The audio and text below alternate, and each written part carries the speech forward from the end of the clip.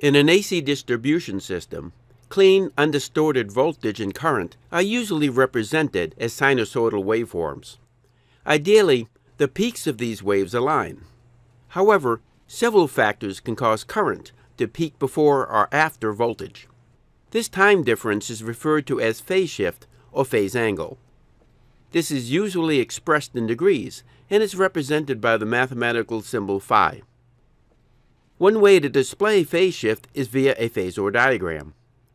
To illustrate, we have connected an AEMC PowerPad 3 Model 8336 Power Quality Analyzer to an AC distribution system and a computer running DataView with the PowerPad 3 control panel. When we view real-time data from the instrument, we have the option of displaying a phasor diagram. As shown on the screen, phase shift values are displayed both graphically and in tabular format. In this case, the phase shift between current and voltage for phase 2 is 5 degrees.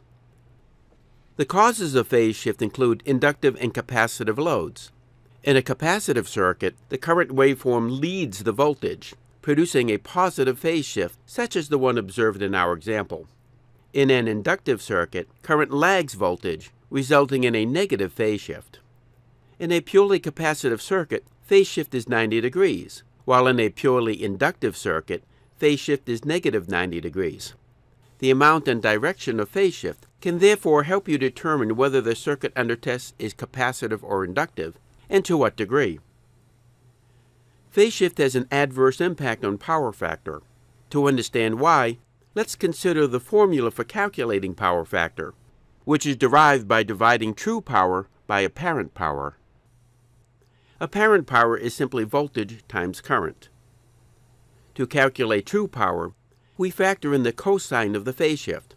When phase shift is 0, its cosine is 1, resulting in true power equaling apparent power. In this case, power factor is 1, the ideal value, also known as unity.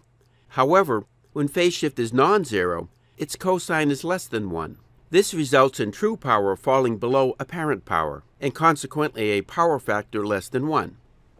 As the absolute value of phase shift increases, power factor decreases. In extreme cases, as phase shift approaches 90 or negative 90 degrees, power factor approaches 0. Current probes used to connect the instrument to the circuit can introduce spurious phase shift into the measurement. Probe electronics and other internal components can produce inductive or capacitive measurement error for the circuit, affecting accuracy. Another contributing factor is the probe's core material, such as steel or other ferrous metal. This error can be especially significant in circuits with high THD or when measuring low currents. For example, suppose we are measuring a circuit with no phase shift. In other words, current and voltage waves are peaking simultaneously. As we showed earlier, the power factor for this circuit is 1. If the current probe introduces an error in the phase measurement of 5 degrees, power factor would be 0.9962, a measurement error of 0.38%. Phase shift error can be especially acute at higher frequencies. This is due to the fact that as the wavelength grows shorter, the phase shift represents an increasingly larger percentage of the waveform.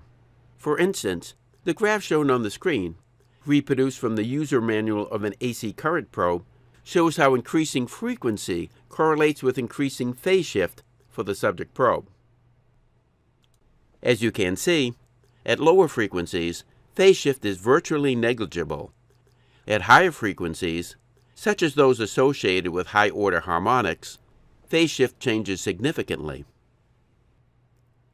To reduce measurement errors, you can select probes specially designed to reduce phase shift. For example, the AEMC AC current probe, model SR752, features a low phase shift of 2 degrees or less in the current range 1 to 10 amps, and 1 degree or less above 10 amps, under typical reference conditions. This concludes our quick review of phase shift. For more information about AEMC current probes, please visit our website. And be sure to check our YouTube channel for instructional videos about other topics in electronics, including the many products offered by AEMC.